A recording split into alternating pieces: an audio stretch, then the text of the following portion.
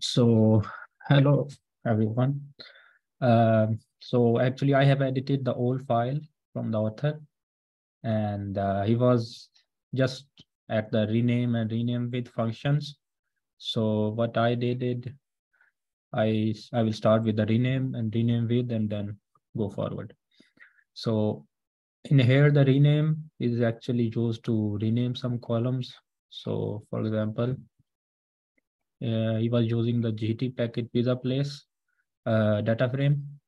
So what we use for dplyr rename is we can rename the any column like from name to pizza name. So at the start we have these names, these ones, and then when I use the rename, this name column will become pizza name something. So that's how it is used. Actually, if we look at the documentation of rename, it's a bit different than the rename with, because in the rename with we have the functions and the calls argument as well, but in the rename we have only the ellipses. So that's why in the rename, actually in rename with, actually you can put the calls. Like here is we use the tidy select package to select those columns which start with T, and then we apply the function of upper. So it will actually pick these column time and type, and it will apply this function to upper to these columns, and then this is why this becomes the uppercase. So this is a bit different from the rename in this case. Similarly, we can put the pattern as well, like the regular expressions. So what I understood from here is we are actually trying to select those columns which have the I and the E. So for example, we have this column which has I and E, and then this I and E here. So it will pick the column names on the basis of this pattern, and it will replace that with hello. So it's using again the rename with function from the dplyr. So that's how we can rename and reuse both of them. I have a question about the basic rename. Yes. So is it good practice or does it not matter at all? Like I frequently put the like the old one of the names in quotes. I don't know. Does it, so it's like clearly a string as opposed to potentially referring to a variable somewhere or something? Is that in my head? Is there one way or another way that's better practice? It seems to not matter. Yeah. Okay, let us try that. You mean like this? Yeah, I mean, I use double quotes, but okay. Yeah, it doesn't matter, I guess, because we can try that. It will still rename it. Because in the for example, in the select statement, we will see that, because like here I have used the with string and without string both in the same statement. It doesn't matter. It will work in both cases. Okay, and then we have the select after that in the documentation. Select is actually used to select the columns. You already know. Yes, this one. So we have like many options here, like we can select the range of columns. We want to delete or select all the columns except some of the columns. We can use the and or thing, and we can put the vector, vector of columns as well. And then these are some last column, group calls, and starts and end with. So what I did, I will apply these operations one by one, and then we can go forward. Okay, so if you can select columns based on the string and without the string, if there is no space between the column names. So in here, I have selected this in the empty cast data set miles per gallon and cylinder. So it doesn't matter if you put it in string or without string. Okay, so there was an option to select columns on the basis of vector. So You can put it like that or put it like that. Both of them will work. So for example, yeah, okay, this one is actually different data set. Maybe I have loaded it somewhere else. This one is actually the Billboard data set. Yeah, this one. Okay, let me cut this out. It should be here. Yes. This one is actually a Billboard dataset from the tidyr package. It contains the, show it to you before. It contains the artists and the date entered, like the songs kind of dataset. So, and the weeks for which weeks, what is the rating of the songs. So I'm taking it here, the track and the date entered, these two columns. I'm selecting on the basis of a vector. Okay, let's go back to the empty cars. This one was an odd one out. We can select the width on the basis of a range as well. So from the miles per gallon in the names empty cars, we have columns from the miles per gallon to something like carburetors. So I can select on the basis of a range from miles per gallon to the horsepower. So these 4 columns will be selected like that. And if you want to delete some column or to select all of the column except that one column, you can use the minus sign before it, or you can use the semicolon as well. We will look into after that. Like here, I have selected all the columns except the cylinder column. It should come after the miles per gallon, but it is not here. Okay, and then for this one becomes handy when there is spaces between the column names. So for example, I have added one column miles per gallon instead of just renaming it and putting a space in the column names, adding one column, and then I select the column on the base that specific column. I have selected that which has the space, and that I'm deleting that column. So that's how now the empty card should come back to its original form. But if I have added this one, there should be the miles per gallon column, and here I am deleting that column. So there, if there is a space, you can use this in this way. Okay, and then you can select the columns on the basis of index as well. Like here, I am selecting column 1 and column 2 on the basis of their index, which are actually miles per gallon and cylinder. And then actually you can rename some columns, which is actually done it here before, or maybe in the code below. So if I want to rename the horsepower to gross horsepower, I can rename it in the basis of like that. And then similarly, we can delete that as well. Yeah, I didn't add it. That's why it's giving us error. Okay, and then there is an everything option. Like for example, I want to select these 2 columns and then rest of the everything, like all of the rest of the columns. So it will also rearrange the columns, like the cylinder and displacement will come before and then the rest of the columns. Cylinder and displacement comes in and then rest of the columns. So we use the everything command here. That's a really cool use. I'd never seen that before. Yeah, there are some option other as well. Like in the everything, you can put, maybe we can look at the documentation for everything if we have some other options as well. So I guess we should move to the select. It should be better. Everything. Okay, so you can put the vector, character vector as well. So for example, in everything, if I put a vector of miles per gallon only, then it should give me 3 columns only.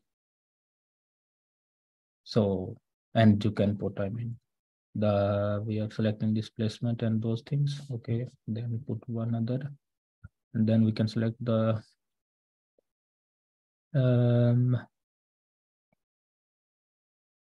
Should work. Why it is not working? There is some other column, for example, if few second. Okay, maybe I'm making some error. Anyway, it accepts the, I guess, the vector as well. Okay, there is another option to select the last column as well. Like, for example, we have the last column of carburetors, this one. So we can select some columns in between and then the last column. It will also rearrange some VS and then gear and then the carburetor last column comes in. And then you can put an offset in the last argument as well. Like in here, it is deleting the last 5 columns, but selecting all of the rest of the column, like from column number 1 to all the columns except last 5. So in here, it will give all these columns, which are actually not the last 5. These are the first from the start. So in here, for example, in the named empty car, we have this. We have from the miles per gallon to the weight, and we are deleting these 5 last columns.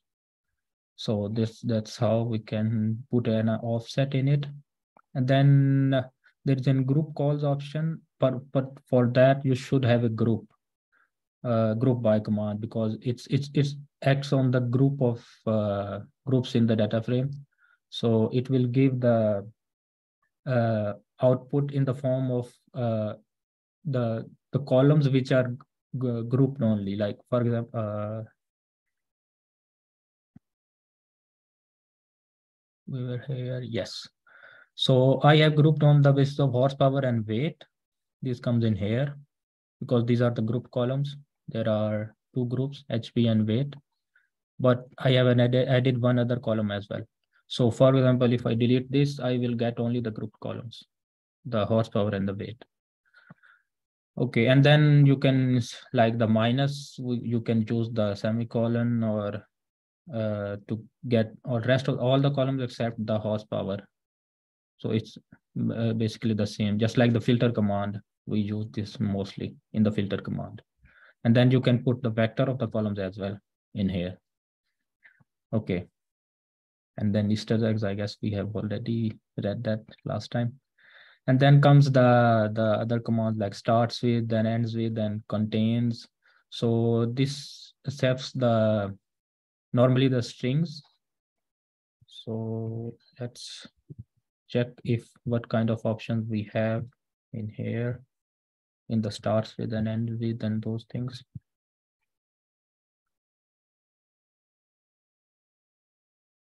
So if I go to the starts with, it was the match, a character vector. So it will accept a string or a character vector, and it will check any column which starts with the string which we are putting in. So whose name starts with. So for example, I am putting it here A, and in the names we have one column, I guess, with the A. Yes, this one. So it will give us that one column only, the AM. And then ends with it also the reverse of that. So if we want to get the gear column, we can put the R here, but here I put the B and P. It will select all the columns which are ending with either B or P. So the carburetors, displacement, and the horsepower. Okay, and then I'm using the OR command here. Like it is giving me it is running actually the command of ends with a or the MPG. So it will give both of the columns, the MPG and any other column which ends with K, or any columns which end with K. But if there is no column which ends with K, that's why it will give me the MPG. Okay, and then comes the contains. So normally sometimes we have columns which are very long names, and you get confused, like how can I use the starts with that end with. This contains become handy. You can put some kind of regular expressions in here as well. So if I put the P here, it will give me all the columns which it contain at least P in its name. And then I put the weight as well. So it comes in as well in the output. Okay, and then sometimes we have a pattern of column names, like in the other data frame, which we are just seeing, this one. We have a pattern like from week 1 to week 76. So this num-range functions become handy in this case. So I am putting the pattern of WK and I am asking it to get only the columns which are in this range from 10 to 15. So this will give me these columns only. So num range is actually useful in that case. And the matches is actually the one which accepts the regular expressions. It says this in its documentation as well, if I remember. So in the matches, yeah, this one. Match. Okay. Yeah. Matches, this is a regular expression. So for the matches only, it only accepts the regular expression. That's why I put it only the TR, like I'm trying to get the track column, will give me the track column, or otherwise I can put the WK or some kind of regular expression. It will give me all the WK columns which have this kind of pattern. And then we have the all of. All of is actually accepts a variable, a vector. And then it will check if all of these strings of the vector or values of the vector are in the names of the columns. So if I put this one and I will put this vector in here, it will give me only those columns which are in this vector, week 14 and the track. But this is different than the any of. Any of actually does not care if your vector has a value which is not in the column names. So in here, I have put a name which is not in the names of the data frame of the Billboard data frame. We have the artist, track and date entered, and then the weeks, but we do not have the artist found. So this will give the output. Let me change the vector and then it will give the output. But if I put it here, this will give me an error. Artist found. So, and then I will run it. It will give me an error. So this is a different than all of and any of, and that are different in this case. Okay, and then comes the where command. It actually accepts the function, a function which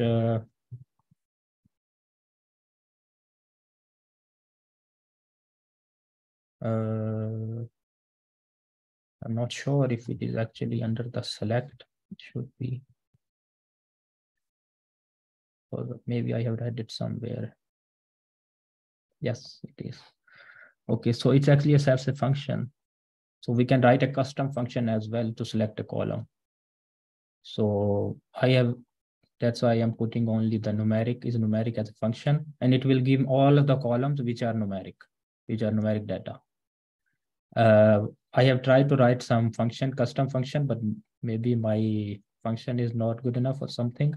It will give me error. An object artist is not found. I will check where I am making some error, because I am putting the commands and the arguments by writing some custom function and then putting it in under the where. So it can be useful for writing a custom function, and you can select some columns. Okay. Okay, and then comes the groups. We have like count and tally and add count and add tally, these kind of verbs. Counts actually lets to quickly count the unique values. So it's just like the frequency command which we use in the statistics, like how many times each value comes in the column. So, and it has the arguments, I mean options to put the name of the column, which is the output from the count function. So for example, in here, I am using the empty car data set again. Miles for the miles per gallon column, I'm sorting it from ascending to descending, from high to low, and then renaming the output as frequencies. So it will give me the like 10.4 come 2 times.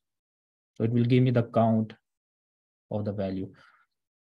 It is useful when you are actually using it for one column, but if you are trying to do it for 2 columns, it's actually useless because the 2 columns, the output is only in the form of a one n column which gives the frequencies. So I am here, for example, adding a column mpj, just renaming it, and then applying the count function on both of the columns, on 2 columns now. So now both of these values are actually the same. I have done it on purpose. That's why, because if I put it here, for example, if I put it on HP here, it doesn't care about the HP column now. It will give me the frequencies of both, or maybe the result is a bit confusing. I don't know. Actually, what I found in the use case is for the one column, it works perfectly, but I don't know how this output changes for the 2 columns or whatever is trying to show.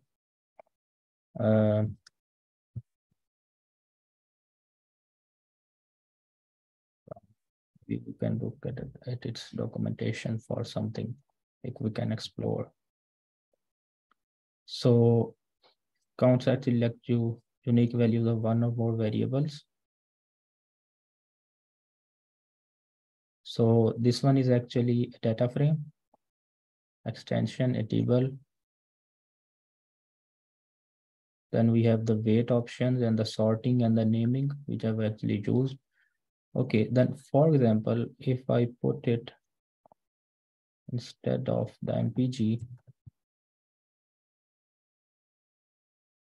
empty cars, sorry. Yeah, this and 32.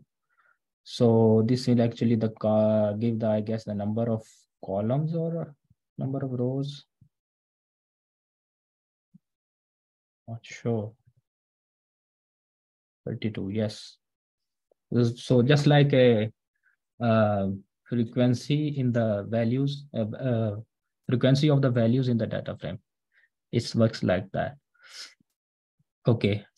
And the tally is actually the lower level function that assumes you are done the grouping. So for example, it will give me the sum of the all the values in the MPG data frame, the MPG column, the 642.9, which is actually the sum of the values. And if we add the count in here, we can actually get the sum of the frequencies in that.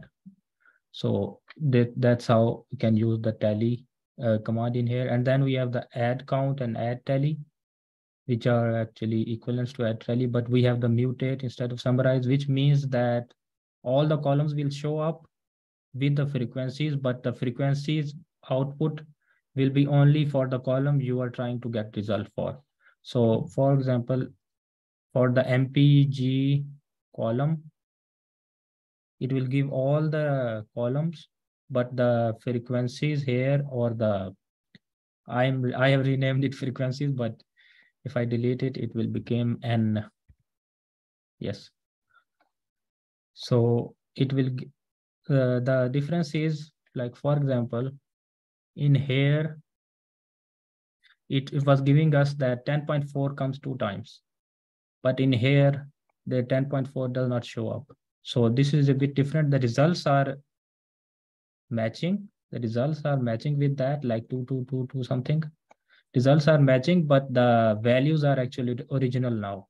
So it's get a bit confusing in this case if we use the add count in here and then add tally. It is showing all the columns with the mutate command, unlike count and tally. Yes. So for example, it will give the sum just like the tally, but all the columns will show up like that. So this is actually the sum of which MPG. Yes, this column. Okay. And then you can put two columns as well in here. So this will actually the sum of the values in both of these columns. And these are actually equal to sum of these two columns. So if we can use the count and the tally for checking the frequencies of the values in the column, like which value comes how many times. In this case, it becomes useful. Okay. And then after that in the documentation, we go to the group by, like for grouping the variables. We can use the group vars to use the grouping variables to see the grouping variable, like what are the grouping variables. So I am here grouping by cylinder, and then I'm seeing that the grouping variable is cylinder. So in this way, you can see the grouping variable, and then you can of course do some operations on it. Like for I am here filtering in the each of the group for the cylinder. In the cylinder, we actually have 3 type of groups.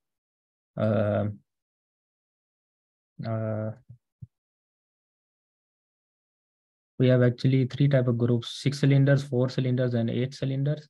So it will make 3 groups, and in each group, it will calculate the maximum displacement. So that's how we get the maximum displacement here. So you can do some operations in each of the group. And then, for example, you have grouped some, on the basis of some variables, you have grouped some columns, grouped your data, and then you do some operations. But after that, you want to group again. So in this case, so if you want to group again, the old grouping variables become ungrouped. So, but we do not want to remove the old grouping variables. So in that case, this add command comes very handy. Like it will add to the old grouping variables. So for example, in here, I'm grouping by cylinder. Then I'm doing some operations, but I am grouped by using the group by again. Like I am adding one more column to the groups, but with the dot add equal to true. So now the grouping variable should be 2, the cylinder and the AM. And then I will see that how many grouping variables are in there. So now we have 2 grouping variables. In this way, you can add to the previous grouping variables. And of course, you can use the ungroup to ungroup at any time. So if you remove the grouping variables, there is no grouping variable shown here, only the table description is in here. Quick question for the this add and drop. Are these new new arguments in group by? I'm just curious. I'd never used them before, so it's really interesting to see. I thought group was just with the ellipses, but yeah, I'm not sure actually. There is nothing written here. Like, yeah, I think it is old one. To add to the existing groups, choose add is equal to true. Or maybe this argument was previously called add, but that prevented creating a new grouping variable called add.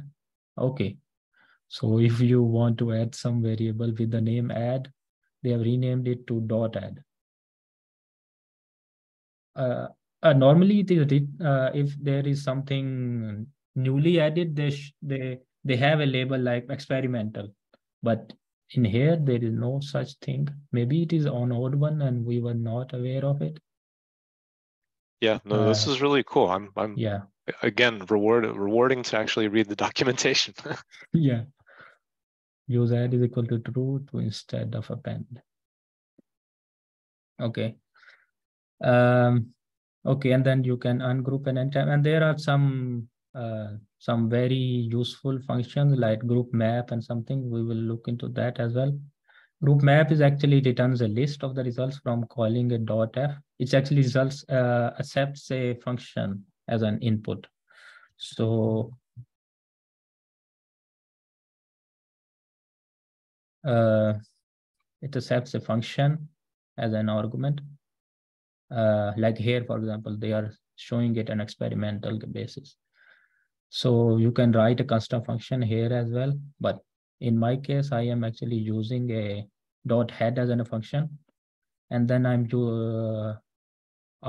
showing the output on only the 2 rows on each group.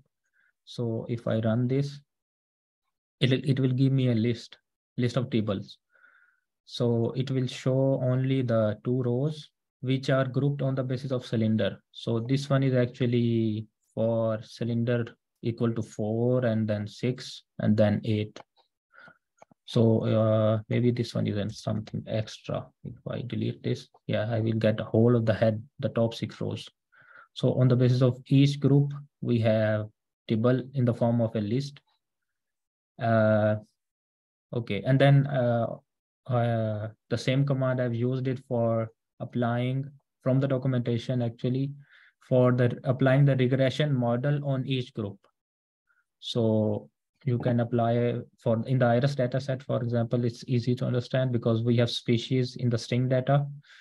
And then I apply the regression model where the sample length is the dependent variable.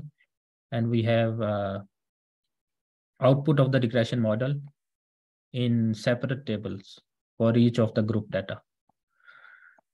Okay, and then group.modify, this actually gives the output in the form of a table instead of a list. So a bit different than that. And here I'm showing again the 2 rows. So for the cylinder equal to 4, we have one table for all of the things and applying the model, regression model just like before, but in the output will be in the form of a table. So we have an estimates and standard deviation and intercepts, everything in the table, in the form of a table. Group walk is actually, I could not understand. I mean, maybe it's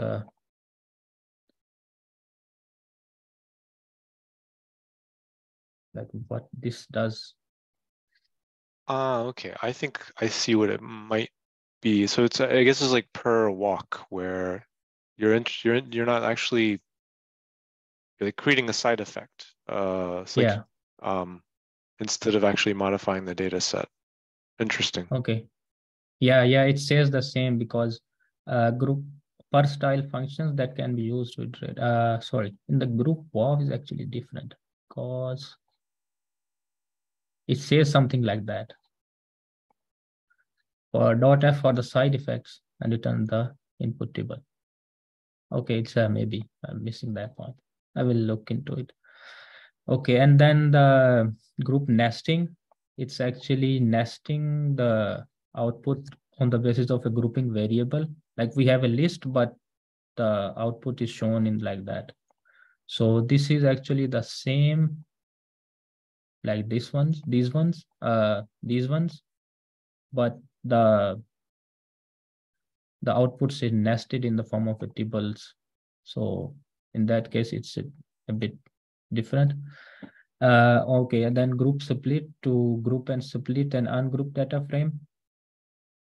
So for example, in the iris data set on the basis of species, I have saved the groups in IR variable and then I am group splitting it. So on the in here, I have all the, outputs on the basis of these things, these grouping variables. But if we use actually this is giving the output in the form of a table, but if we actually see the previous output, which is in the form of a list, we compare the results, it should be the same because one is giving the output in the list and one is giving in the table. So in that case, I have put an example here, like for example, and here I'm using the group nest, but in the, and then I am comparing it with the group split. Yes. So this output, this one output is equal to this output actually. One is using group nest and then one is using the group, but this one is giving the output in the form of a list. So the 2.5 and 1.9, the 2.5 and 1.9. So it's up to you if you want to output in the list or a table. Okay, and then. So Shah, one quick question on this thing. I'm curious, where did you find the group nest and group split? I didn't see it in the reference index, but maybe it's elsewhere. It was given under like here. Ah, okay. Yeah. Oh, thank you. Also something. Yeah. Okay, and then comes that by and dot by. Actually, we have already discussed it in previous cohorts. So just for an example, I'm using it here, like grouping by species before and then getting the output from the summarize will give me this output. But in here, I'm not grouping it before, but I'm rather using it dot by equal to series. The output is the same. But this one is actually giving in the form of table, but this one is not. So maybe there is some extra options in here. Or maybe maybe you've just found a bug actually. Yeah, maybe. Okay. And then of course you can group by with on the basis of 2 columns as well. So, and with the dot by as well, you can put a vector of 2 columns. It's the same, output is the same. There are some hidden rows in here. The same case is like here we have a table, but here we do not have a table, or maybe I'm missing some things. If or we can search that dot by documentation, is it? No. Yeah, it's either they don't have like a print method for whatever that returns, or yeah, or if it's just not returning a tibble. I guess you could we could like store it and then come like look at the attributes of both of those, but that's really, yeah, that's interesting. Yeah, maybe there is some extra option which we have to do like comma and something, and then it will give us an output in the form of a table. So that's why I was trying to search on, but okay, but it should not be, because this actually has come in as an alternative for the group by, but it is not showing in the form of a table. Okay, and then comes the row wise, which is used to or apply some operations row wise, like by row. So in here, I am using the row wise, and then I'm mutating M column, which is minimum value of these columns from cylinder to horsepower. So it will give some operation, and it will give me the minimum value in these columns from cylinder to horsepower in these 3 columns. So it will give apply the operation row by row. But I'm surprised actually, if I do that in the mutate, the output is not the same. So how it should be different? I'm a bit confused in that, but maybe the mutate does not apply the operations row wise or something.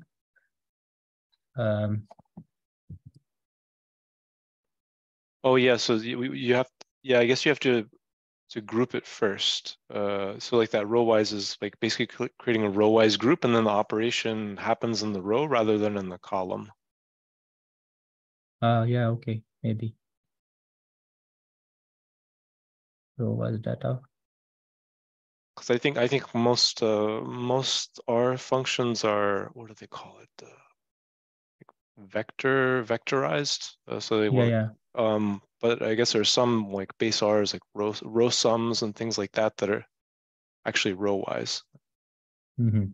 Yeah, it says in here it's implicitly grouped by row. Okay. Okay, and then comes the summarize. It's actually creates a new data frame, a new table in that case. And then it summarizes on the basis of the groups. So if we do not use the groups, it's actually does not show the output like a table. So in here, I am grouping by the species, and then getting an output in the form of a table, which gives the minimum value of the petal length in each of the species. But in here, for example, if I do not group by, it gives me the output in only one row, which is a mention in the documentation. If there is no grouping variable, the output will be a single row. So this is actually the minimum value of petal length, but not on the basis of the groups. And of course, you have both of the options. Like, for example, if you check the documentation for the summarize, both of with the Z and with the IER, both are acceptable. Okay, and then comes the dot groups command, which is actually,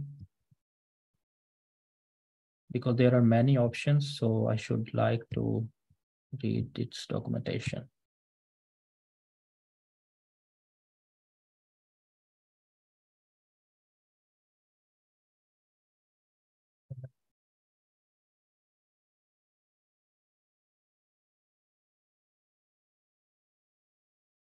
Summarize, yes.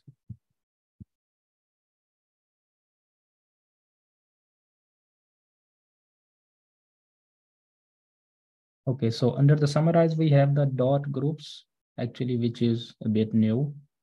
And they have like dropping the last level of the grouping. So if we have the grouping variables before the summarize, what it does this, it drops the last level of the grouping. This was before the version 1.0. And each row is its own group. So in that case, if I'm using dot drop,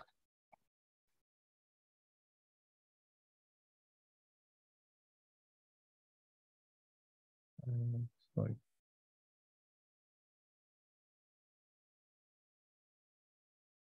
Yeah, this one. All levels of grouping are dropped. So in that case, there are no grouping variables shown here. Like, for example, if I want to show the grouping variables, there should not be a grouping variable. So there are some options in here, dot groups under the summarize, and you can use that.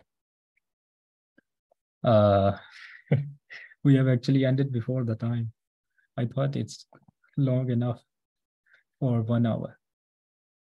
Okay, if any of you have any questions.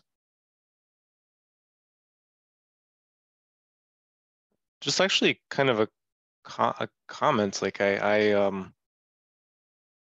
wonder if RStudio are going to think about, or sorry, Posit is going to think about introducing like a dot row argument. So they've got the dot by, which would be the group by, and they also allow you to group by rows, like with the row wise operator. But there's no kind of like, if I can put it this way, ephemeral row grouping within, you know, summarize or mutate and these things.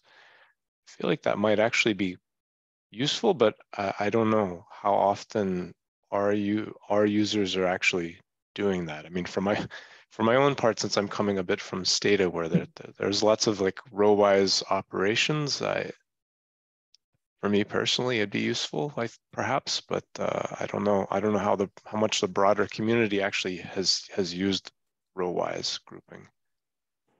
Anyway, just a comment. I thought that was kind of interesting. Can you talk a little bit more about what your use case would be? I'm just curious. I don't think I fully understand. Yeah. Sorry. I think it's for me. It's I guess it kind of make more sense if you're familiar with some of Stata's function. Stata, you can do like they have. So basically, they have a function called generate, which is kind of like mutate in R. And then there's one that's called egen. So it's like an extended set of functions that mostly operate, not all, but many of them operate kind of row-wise and perform some interesting operations. So it could be, for example, like the minimum within a set of variables. So, you know, operations that look across columns. And some of those are kind of interesting for some use cases that I can't readily come up with a use case, but let's just say like that's useful to be able to operate within rows, right? Yeah, that makes sense. And so I was just kind of wondering out loud if Posit has any plans of you know, having a dot row or whatever the name would be, but basically where you could say, okay, let me perform this mutate operation within the row or the summarize operation within rows, and then, you know, come back to an ungrouped data frame. And so you think that that row-wise doesn't do that sufficiently? Well, so like, I mean, it works right now. It's just, let's put it this way. So you can group and ungroup in the same way you could with, you know, previously, I guess, kind of the group by, perform some set of operations, ungroup, right? And so you can do the same with row-wise. So you do row-wise, so it groups by rows instead of by columns. Yep. Perform some operations, and then you have the same ungroup. But the ungroup is like with respect to the rows, which is the grouping structure, I guess. So in other words, like row-wise users still have to use that construct, whereas the group by users have this new feature. Does that make a little more sense? Yeah, I think so. Thanks.